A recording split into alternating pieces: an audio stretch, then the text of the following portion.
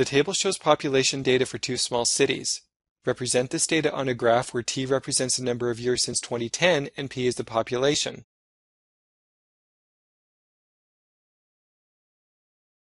The values for time on the x-axis indicate how many years have passed since 2010.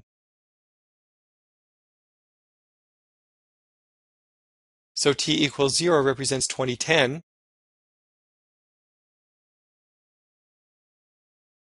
and T equals 19 represents 2029.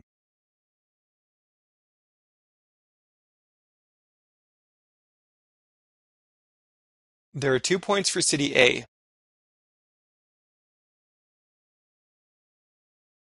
Point 1 at 2, 34,000, and point 2 at 10, 38,960. We can now draw the line for city A. Moving on, there are 2 points for city B.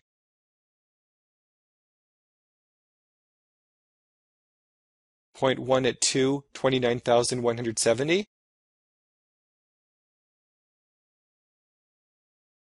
and point 2 at 10, 27,410.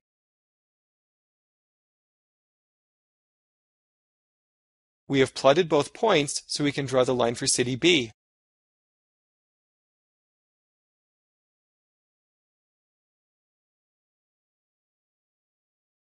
Now we'll move on to part B. Determine the slope of each line. What does the slope tell you about the growth of each city? Let's calculate the slope for city A.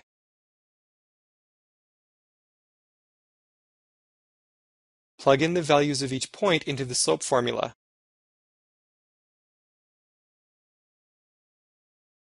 Simplify the fraction.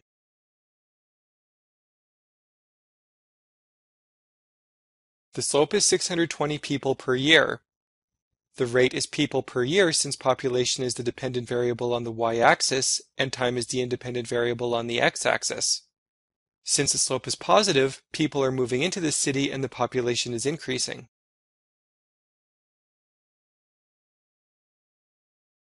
Let's store the slope beside the line.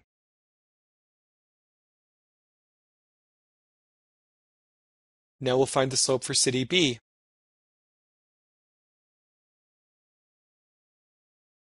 Plug in the values of each point into the slope formula.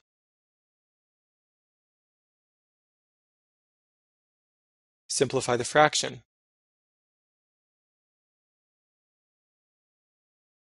The slope is minus 220 people per year. Since the slope is negative, people are moving out of the city and population is decreasing.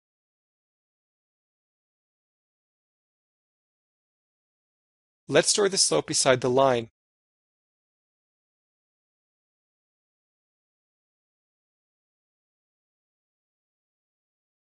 Now we'll move on to part C. For each city, write an equation for population as a function of time.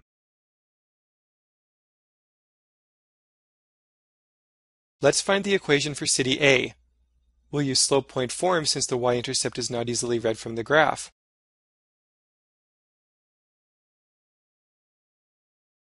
Plug in the values for x1, y1, and m. We'll use the first point to get x1 and y1.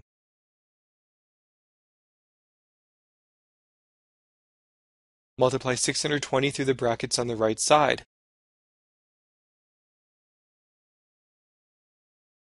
Bring minus 34,000 across the equals and change the sign. Simplify the equation.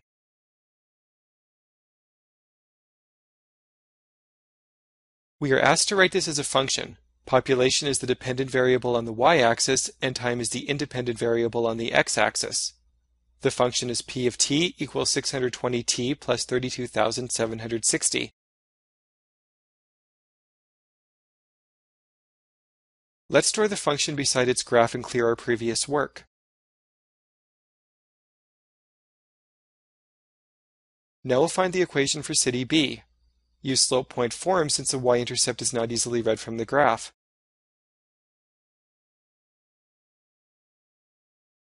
Plug in the values for x1, y1, and m. We'll use the first point to get x1 and y1.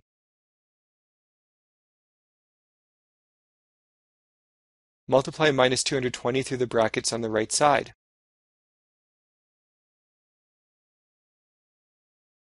Bring minus 29,170 across the equals and change its sign. Simplify the equation.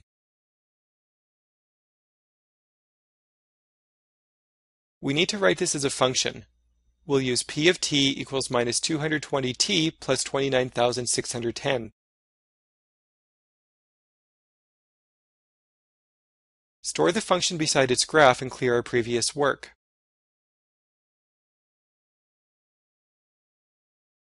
There is a minor problem here. Both graphs are called p of t.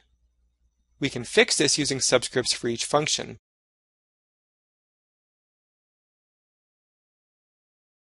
We'll use an a for the first function since that refers to city A.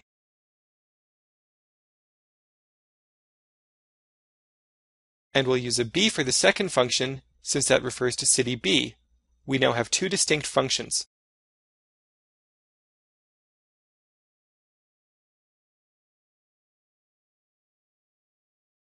In part D, we'll predict the population of each city in 2029.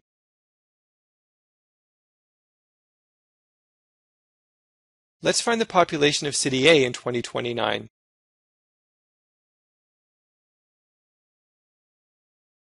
Plug in 19 for t, since 2029 is 19 years after 2010.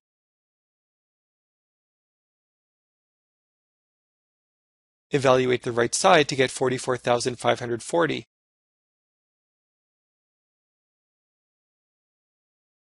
In the year 2029, City A will have 44,540 people.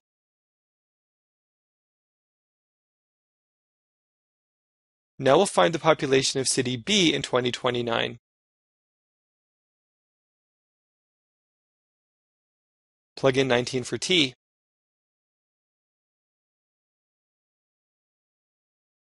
Evaluate the right side to get 25,430.